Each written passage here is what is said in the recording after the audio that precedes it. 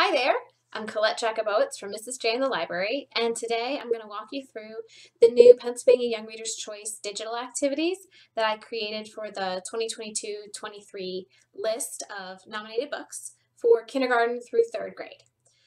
So each book has at least one slide where students will be able to rate the book out of 5 stars, and these stars can be filled in after reading it. And then there's also at least one activity, sometimes 2 or 3 different activities to choose from, or you can choose which activity you're going to do with students and only give them access to that activity.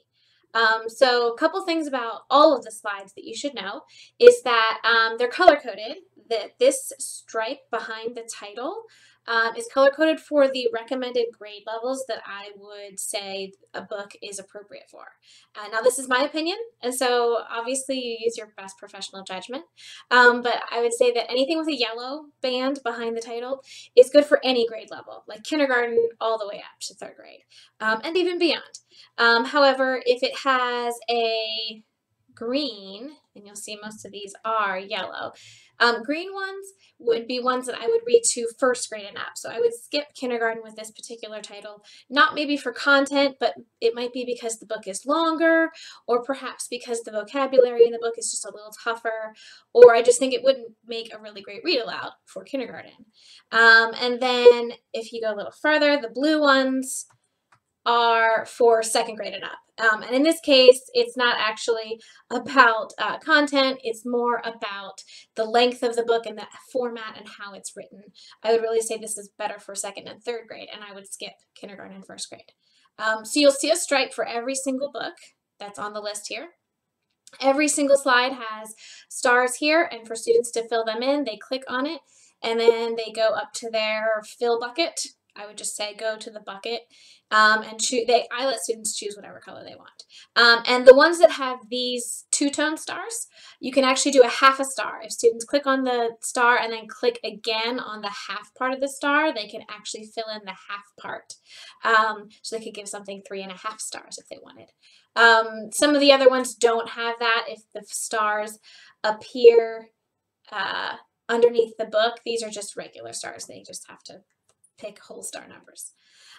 So that's kind of something about all of them. Oh, and also if there's a hand here, that means that this cover is clickable and it will take students to Epic. In order for them to do that, you, the teacher, has to have an Epic account that they could access and have a class code to get into. Those links as well will always be down here in the slide notes as well, so you can always get them to share out with students directly. So let's go over the list of books here. So the first one, I also put these in a specific order, kind of going from simplest and shortest books to more complex books, because we know students will develop more abilities to sit and listen to a story for a little bit longer as the school year progresses, and they'll be adding more skills. So I just started with the simplest books first. So A is for Another Rabbit is an alphabet book. And so especially for the littlest ones, I made an activity that's just very basic, practicing writing the alphabet. I think almost any kindergartner and probably a lot of first graders could just use a little extra practice with that. And the second activity is to just write your favorite animal at the top of a paper. Write one word about your animal for every letter of the alphabet. So in the book, every single letter has something to do with rabbits or bunnies, and much to the annoyance of the other animals in the book. And so this, you really don't need much. I mean, it's basic supplies of something to write with, color with, and just regular paper. You could make a template for this if you wanted to, but I kept this pretty simple as a drawing activity, just something you would need paper and pencils for. The next book is I Am a Thief. And so this one I think is a really good one to have a discussion with about how sometimes we make bad choices. You know, sometimes we make them even on purpose, but we can still fix them. So the activity is the same, but it's a drawing activity or a writing activity. I always prefer to give my students a choice between doing drawing or writing and let them pick which way they wanted to do the activity, but depending on the supplies and resources you have, you could tell them that you want them to do one or the other. For the writing activity, they would just double click inside of this text box and they can type their answer. So the question being, how did you think about a time that you made a bad choice? And how did you fix it? Or how did you make a better choice the next time? And so again, the purpose being not to shame anybody, but just to think about how we can all become better humans. The next book I actually have here, Milo Imagines the World. This had to be a drawing activity. It just did. The whole book is about how Milo loves to draw, and he's drawing the people around him, and he imagines kind of the ending, what happens next for the person in a white dress on the subway.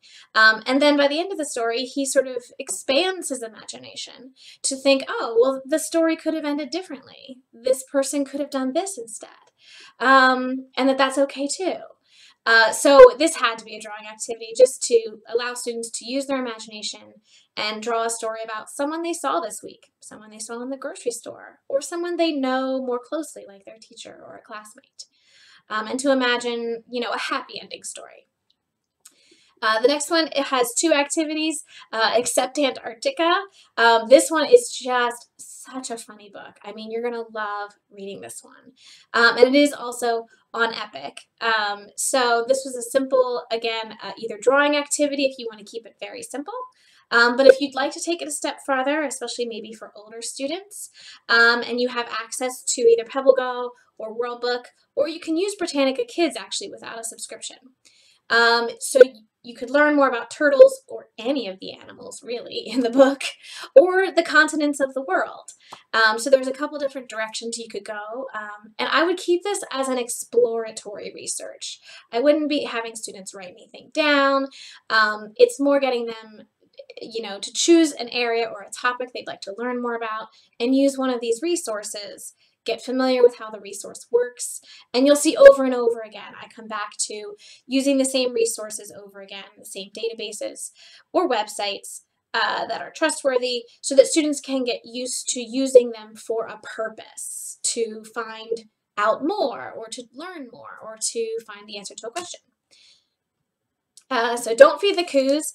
Oh my gosh, I have to say, this is just such a fun book. And I happened to find the illustrator, Heather Fox, on Instagram. She has a little video where she shows how to draw a coo. It's basically a pigeon. So I just thought this was such a great book for drawing, especially. And if you can access Instagram from your school's network, then I think it would be a really cool idea to show how to draw that and have students give it a shot. But if you don't have access to that, you can still have students draw the pigeons following the student around, for their day, and asking them a question like, how would you get rid of the pigeons that are following you around?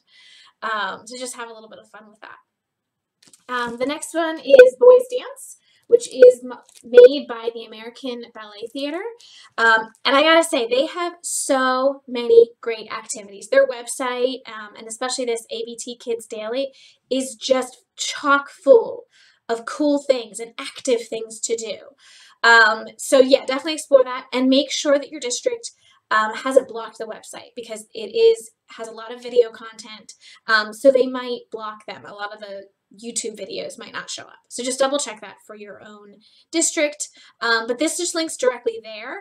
And then the two activities of the many that they have there that I thought would be most useful as recommended videos are that this one is the 7 major movements or positions of classical ballet. So it's a very short video, a couple minutes long, and I would encourage you to let students get up and move and try it along with you, especially if you can show it up on a big projector screen. And the next one is Calvin Royale the third from the book. He's actually featured in this book.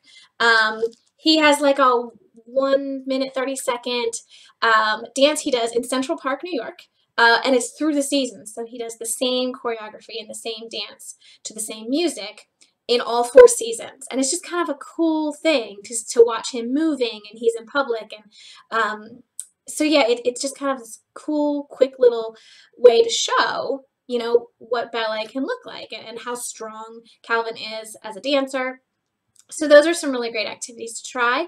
And if you can't use any of those videos, of course, we know every district's different. Then I have just a writing or drawing activity to just draw or write about your favorite way to dance. And so, of course, there's all kinds of different dance. And they mention more than just ballet in the book. So I just thought that would be a really cool way to highlight that. The next one is also on Epic, and it's in Spanish on Epic as well, so you can make it a bilingual read aloud experience. Evelyn Del Rey is moving away, and this one is a very, you know, this is a heartfelt kind of story. I found myself tearing up as I was reading it, about, you know, the painful experience of your friend moving away and not getting to do some of the same things. So trying to keep it a little positive and lighter, I was just encouraging students to draw or write ways that you can connect or talk with a friend who moves away. So things like having video chats or, you know, Zoom calls, things, and, you know, if students feel comfortable, they could share it with others in their table or their pods or whatever, you know, seating arrangements that you have, maybe with a partner next to them. And so, yeah, I just thought that's one that you could have some really interesting discussions about, and just to know that students might have some strong feelings and some powerful feelings when you're reading that.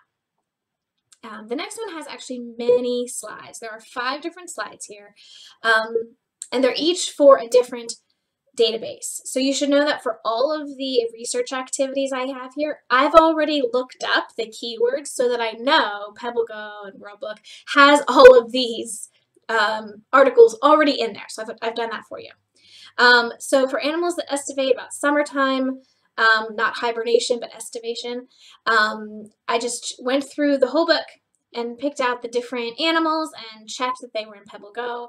So if you don't have access to one of these databases, I would encourage you to just delete that slide. Like, just pretend it, like, you know, delete it before you share it with students. And only keep the slides on here that you do have access to the database. Remembering that Britannica Kids doesn't need a subscription. You can have a subscription, certainly. And National Geographic for Kids is, of course, available as a website. There aren't as many of the animals on here. However, some of them were very specific, like the Christmas Island red crab was not in any of the others, other than just as a crab. So that could be an interesting way to keep maybe this one and one other database on there. And if you are lucky enough to have access to a bunch of different things, you can use this slide or move any of these database icons to this slide as well. The After Dark one, this is such a beautiful poetry book. I mean, it's just, I think you could skip some of them if you wanted to make it a shorter read aloud for kindergarten, and you could read the back matter. There's a whole section in the back on, it's very, very, very tiny print, where I would ask students, if you have time at the end of your read aloud, to say, you know, hey, which ones would you like to know a little more about? And read a little bit extra for older students. So this is, again, I had a paper drawing activity, you know, just draw a picture of nighttime at your house, something very simple, especially for younger students. But if you wanted to take it a little farther to research, again, I split this into 4 slides depending on what each database had access to. Some of them have more of them than others. Also, the cougar that's described in the book also has other names like mountain lion or puma. So I put those in there as well to check. But again, you would want to delete the slides if you don't have access to that resource. And then Winged Wonders, you'll see we have a sort of an animal theme going here at the end. Winged Wonders is also more about citizen science and about how people interact with the natural world. And so it's such a cool way to highlight how everyone that worked on this project and discovered where the monarchs migrated to and how they migrated back, like how they had to all work together, even if they weren't directly communicating with each other. So this one, I kept it pretty simple. Most databases would have something about butterflies and websites. And there's some really good stuff about migration as well, like in Brain Pop Junior. So again, if you have access to that resource, you could put the username and password there, unless students are logging in with their Google account or Clever. And then the end of something wonderful. I do want to sort of make a point here that this one, it deals with death. Okay, so the end of something wonderful, a practical guide to a backyard funeral. It talks about how if you lose a pet and you're, burying it in your backyard. So they talk about the something dead and the something wonderful, and this something dead being something wonderful, and remembering that.